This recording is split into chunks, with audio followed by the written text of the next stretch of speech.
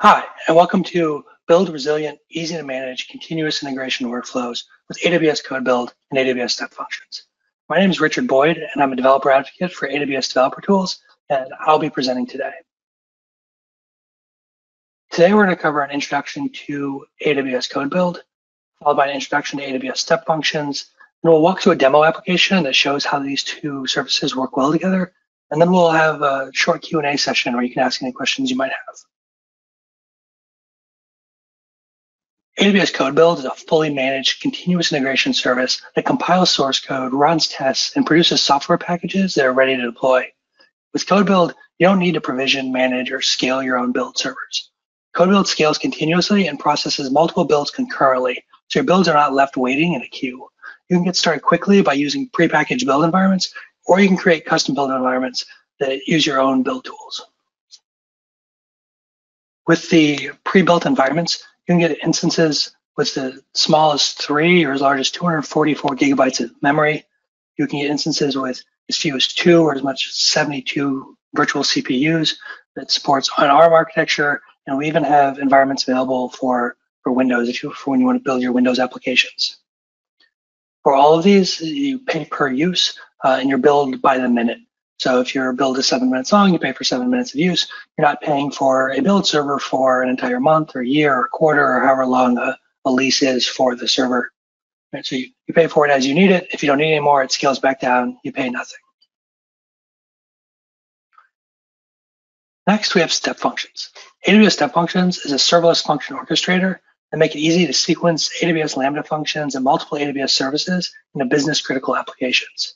So it's visual interface, you can create and run a series of checkpointed and event-driven workflows that maintain the application state. The output of one step acts as the input into the next.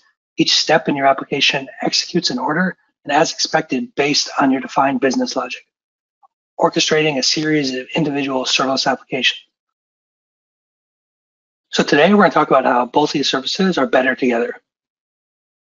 AWS Step Functions is now integrated with AWS CodeBuild, make it faster to build continuous integration workflows for your applications. You can easily create workflows with primitives such as branching, parallel execution, and timeouts, and it has built-in error handling, parameter passing, and state management. We're going to drop a link into the chat so you can see some more detailed information about how these two services work together. But don't go chasing that link just yet because we're about to start a demo. In this demo, we're going to build a sample app or describe a sample application that we've built that automatically manages pull requests for a code commit repository. We're using code commit because that's my personal favorite, but you can easily integrate this into any other Git-based software management service. Okay, so I've checked out the repository for my team's application. I'm on the main branch, which is let's just assume that we do trunk-based development. I'm going to make a small change, or we're going to see how it kind of flows through this workflow. Right. So from the main repository, I'm going to say git checkout minus branch, and then we'll call it new feature. All right, so switch to a new branch. Let's say it's a very complicated feature that's just a single file. I'll just update. I think I have. So let's just say I'm adding some documentation to an existing file. That'll be the extent of this feature. And I will say contributors, and then Richard was here. So I made a very sophisticated change to this application. I can do git status to see how my branch looks compared to the branch that's worked from. Okay, so we see we've modified this file. Let's go ahead and add that for staging. Add the file, and then we will now commit that with a message, added new contributor feature. And then we're going to push this back to the origin. So we're going to say git push. Because I created a new branch, I have to say what branch I'm going to push it to. And we will call this new feature. And this has been pushed. So I checked out the repository, I made my change, and I pushed it back to the branch. So I can go to code commit, look at my code. I can create a pull request. And new feature is this branch that I just created, and we're going to merge that into the main branch. The branch that we call main is our trunk base. So we'll compare these two. Title, let's say Richard feature was added, and description goes here. And then we see a diff for it. These are the changes that I made. Like I said, not very many files, and we will create this pull request. Now, what this repository has set up is a set of approval rules with these approval rule templates. So I call it this basic approval rule. It means one person has to approve it. And that person can't be the same person who made the pull request. So although I personally can't do this, I will show you in just a moment. I'm just going to simulate someone else approving this. And we see that there is no comments, no activity in here. What has happened kind of under the hood is that when I created this new branch, it started, let me refresh this, it started this step function workflow that is validating the commit that I did. So when I submitted a pull request, it's going to go and fetch the code and then send it to CodeBuild to do the build and kind of make sure that it builds. A common problem you have when you're working on a large team is that somebody will check in a change, it's broken, it breaks the build, and then everyone kind of has to back out their changes to get the offending commit removed, and then everyone rolls their changes back forward again.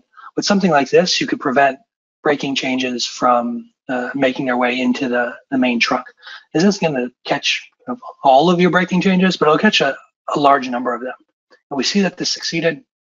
What it did is it first ran what I call the run build step. Let me see if I can show that. Run build. So it runs this. So I'm just going to make it a bit easier for everyone to read. Maybe. Okay. So I did the synchronous start build, which means it starts a build. It waits for the build to finish before it moves on to the next step. There's also a capability of just starting the build and going on with your day if you're doing some kind of a load test or some other applications where it might be appropriate. For here, we want the results of the build, so we need to wait to make sure that it's actually done. And we tell it what repository to use, what build project. We'll talk more about the build project later in the demo, but we're just saying, hey, go ahead and do this build. And then the response comes back. And let's see if I update pull request. This calls a Lambda function that I wrote that takes the results of the build project and sends them to a Lambda function, which will post a comment on the pull request so that your teammates can see kind of how good you did in terms of this specific one is focused on test coverage. So if we refresh this page,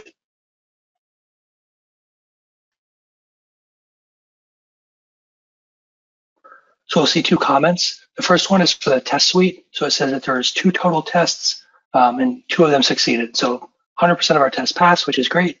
The next one uses the code coverage feature, which shows the line coverage as a percentage, the number of lines covered, the number that it missed.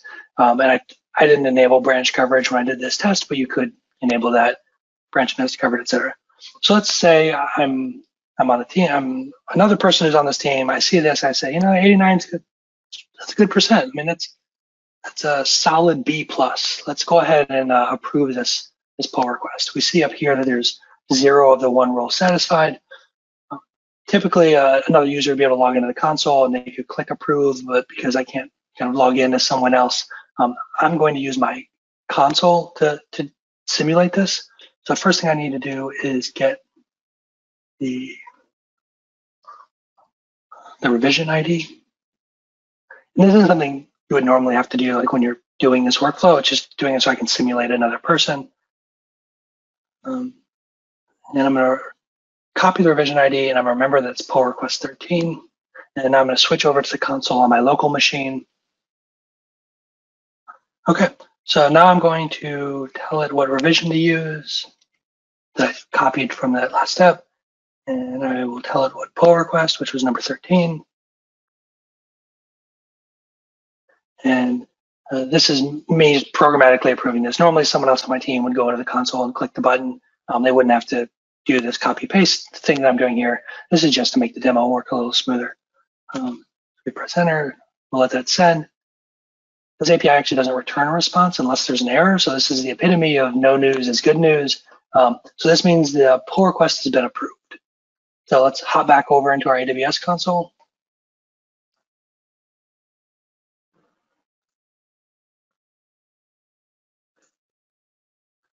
Okay, so we're back in our console. We see that it says 0 of 1 rule satisfied. That's just because I haven't updated the page yet. So I'm just going to go ahead and refresh this page.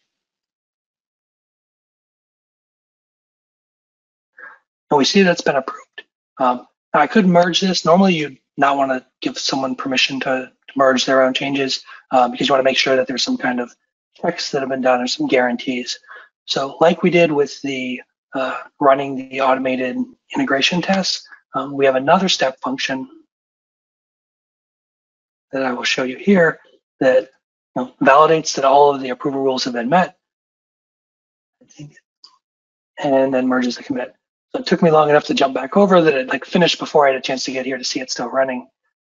So in this step, it gets the pull request state change showing that the approval was done. So what this will do is it will say, okay, was the approval change like an approve mechanism? There's an approve option. The other one being revoke, which is where someone had previously approved it and then they later revoked their approval. For those, we would just not trigger on this because we specifically expect the approve statement, and it sends it to it tells it to run CodeBuild again. This will make sure that the build is passing all of its tests. Typically what happens is someone does a pull request, that'll go through, the builds will succeed. Someone will point out maybe a formatting issue or a small change that they would like to see in the code, and a few more commits are added to that. But because we only did that original build just that one time when the pull request was created, we want to catch it again in case there was more commits that were added to it later. So we run the build again. If the build succeeds, we send the build and the commit information to another Lambda function that I wrote. It's a very small one I will show here. And all this does is it evaluates the pull request rule, approval rule to say, is it approved? That's true. And are there any approval rules not satisfied? Basically, is it more than 0 of them?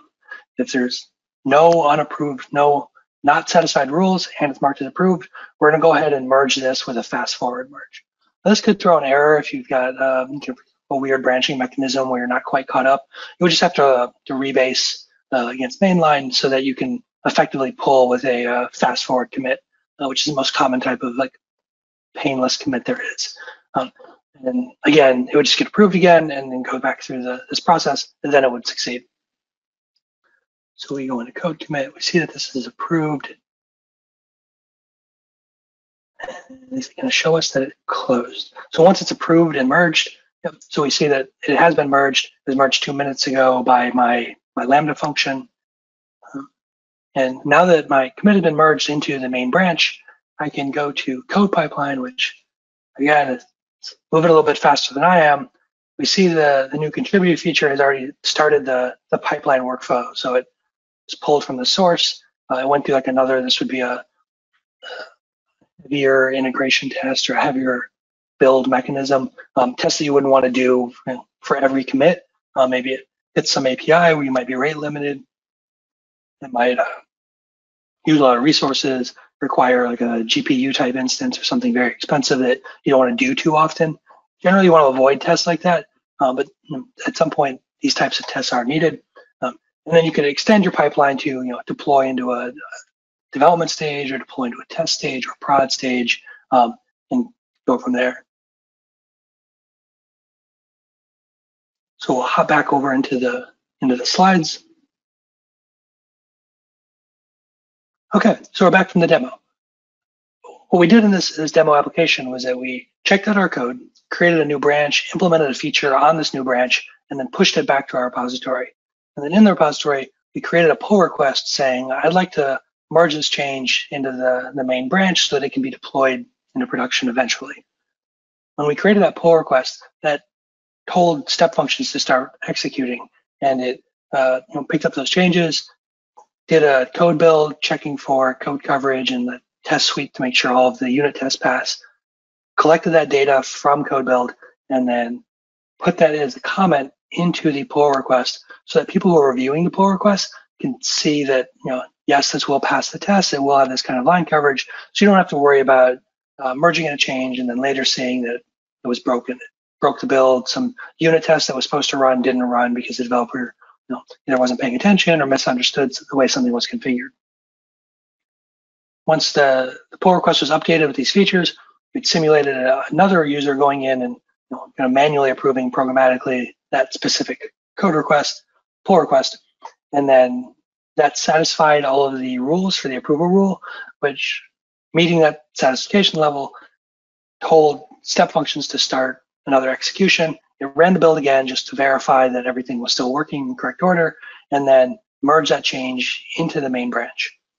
Once that change was merged into the main branch, it was then released to Code Pipeline, which picked it up, ran your regular deploy preparation build, and left it in that pipeline, which we could then later extend to a test or production environment. I hope this has showed you the way that Code Pipeline, Code Build, Step Functions, Code Commit all kind of work together, and they're better together than they are as some of individual services. And if you have any questions, feel free to ask. We have people in the chat who will answer them. And if you have additional questions that we can't answer in the chat, feel free to email me at rhboyd@amazon.com, or you can contact me on Twitter at Richard Boyd.